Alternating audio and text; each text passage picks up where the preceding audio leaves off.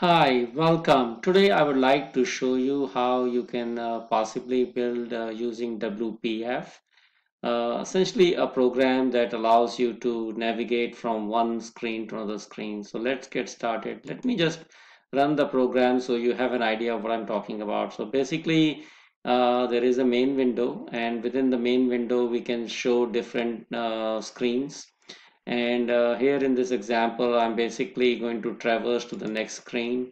And here I have option to go to the previous screen or go to the next screen and go to the next screen. Here, this is last screen. I can go previous. And so I will show you how you can create a program like this in WPF using the navigation service.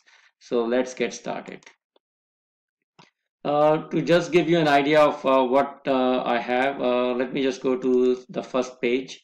So you can see this is a page, and you can create this page, and I have just added an image here, which is a different image, but you can essentially have any content you want. And I have a button here. If you look at my page 2, since I can navigate to the previous and the next, I have two buttons. And I also have a similar screen where I can show some data. And page 3 is actually going to be very similar. And what you want to do is look in your main window. And what I've done is I embedded something called a frame.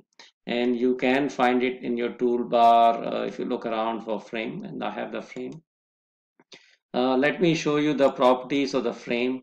One thing I wanted to do is not have the navigation bar showing up. So I have done the navigation UI visibility. I have hidden it.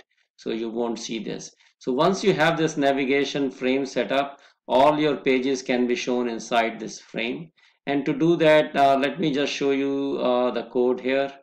The easiest is to go into the code and just take a quick look at the code.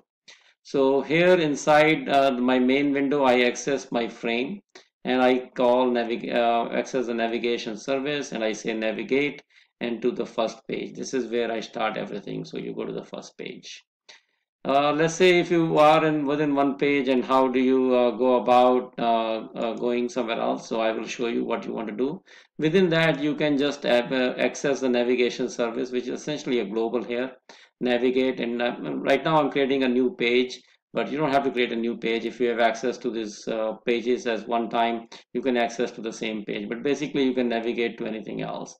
And if you look at page 2, it's going to be pretty straightforward. If I previous click, I can navigate to the previous page and go to the navigation service. So I hope I have shown you how you can use the navigation service to navigate and create such an app in WPF very easily. And it's a pretty clean app in the sense that each of the control frames and the code is quite separated out, and you can go from one place to another place. If you want to search for these and other videos, you can go to my website and search for WPF navigation, and I will add this video there. Thank you for watching this short screencast, and